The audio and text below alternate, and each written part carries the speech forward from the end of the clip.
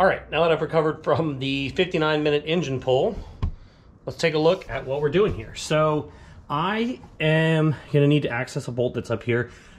Honestly, it's out of the car at this point. I may as well just do it. So we're gonna take this shroud off, 413s here, a couple 10s up here.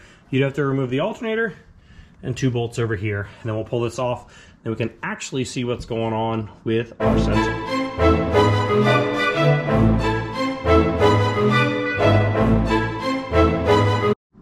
Okay, pro tip, don't forget the 7mm, not 8mm bolt on your flaps here. You have 4 13s in the middle, 2 over here for the oil cooler, and that should be it. Let's see what we got. All right, now that we have got our engine out, let's take a look at the front of the Type 1 engine. Big difference in this and the Type 1 is the Type 1 has the fan and alternator generator way up here. The Type 4 is totally flat. This is the fan. It shrouds up here and through the engine. So where we're actually going to be putting our sensor, our crank trigger, is behind this. So I've already pulled this off. It's got 3 bolts. Should get one hand this off here. Has a nice snug fit. And then there is a washer. This is where the pulley for air conditioning would go if you had that on your car. Now, if you have air conditioning, you'll need to talk to the Dubshop about how to get this to fit, but I don't, and if I do, I will be going with electric air conditioning, so this washer can come off. Our crank trigger is actually going to sit right here, and then our fan will sandwich that back in place. So let's take a look at the Dubshop kit, and then we'll see how I'll get it put in. All right, here's everything you get in the Dubshop kit. You get some washers, you get these special kind of long nuts, you get a bracket, you get the sensor, and you get the crank trigger wheel. So this has 2 positions, a 1 and a 0.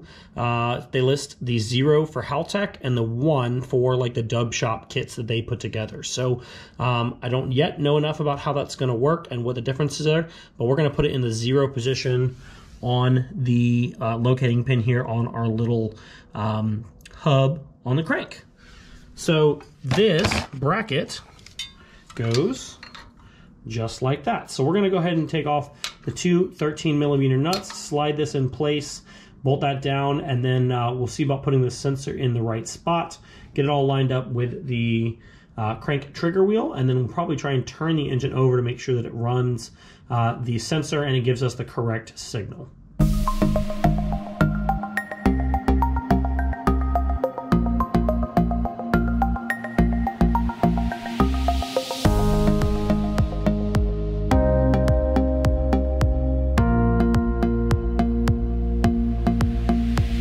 All right, here's our trigger wheel. It is literally machined to say this side to engine. I don't know if you can read that. This side goes that way. We want number 0 because we're doing a Haltech installation. So that's going to bolt on there like that, and then the fan bolts will sandwich this in place. So the gap we're looking to measure is this gap right here. All right, so I'm just going to use my calipers here, and I'm going to use the little pokey end, and we are going to measure from there. Hold that on nice and straight. I'm getting that at about 4mm. So I'm going to bring it as far forward as I can, and then we'll see what that looks like.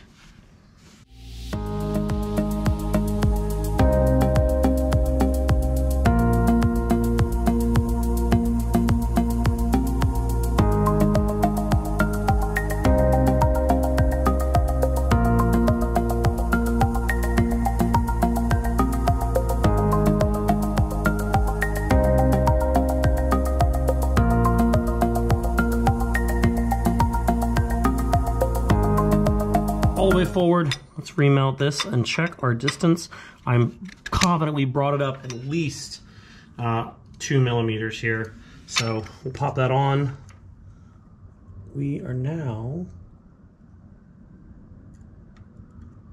I would say now we're looking at 2.77. So the closest position is going to be the best because this is really critical to the engine running. I'm going to pop these nuts off, make sure it's all the way forward, and put some Loctite on it. And I'm gonna make sure that that is the correct orientation of this sensor. I've never used this kind of a sensor before in any installation, so I don't know if it needs to be out on the teeth on the end, if it needs to be closer in like this. The other thing we'll do is we'll go ahead and make sure that it rotates over, that this is nice and flat, straight, and there's not gonna be any chance of contact with our sensor here. So throw some Loctite on there, and then we'll take a look at this sensor.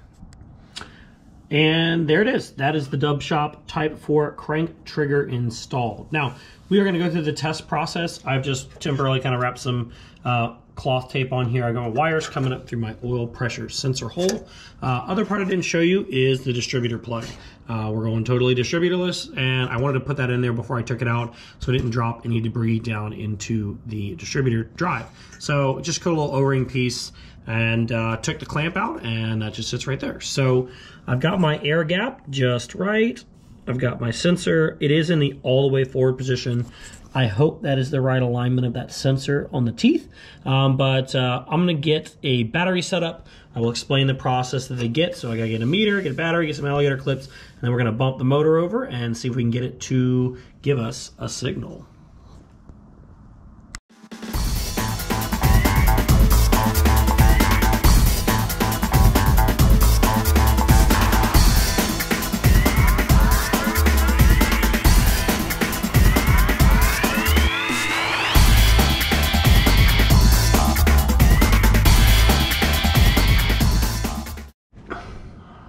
All right, let's explain the test rig. So since I don't have the fan on here, I just put some tape to keep this as far back as it needs to go. Here's what I got. I got an old battery, but got plenty of juice, and I have my sensor hooked up. The red wire on the sensor goes to the positive. The black wire on the sensor goes to ground. The black and white wire on the sensor goes to the positive lead of my multimeter.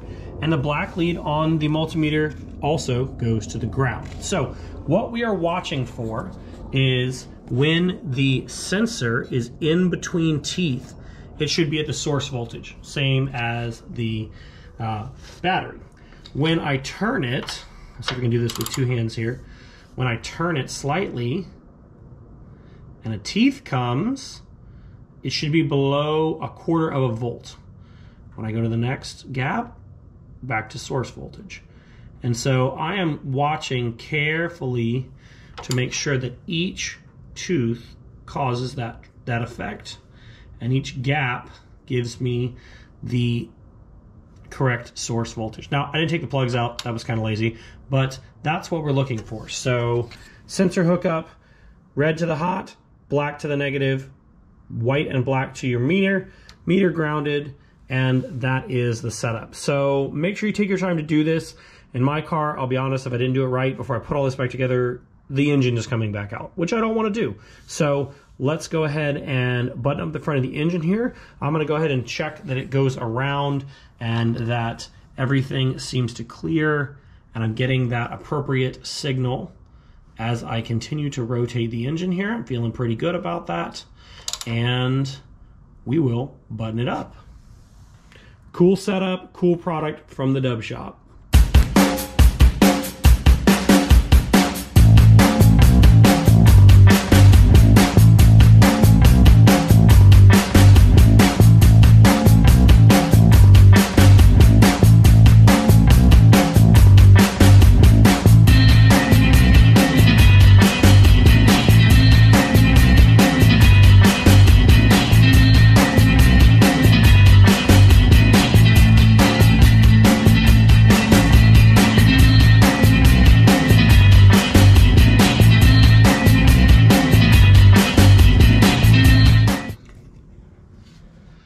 And that is the Dubshop Type 4 crank trigger installed.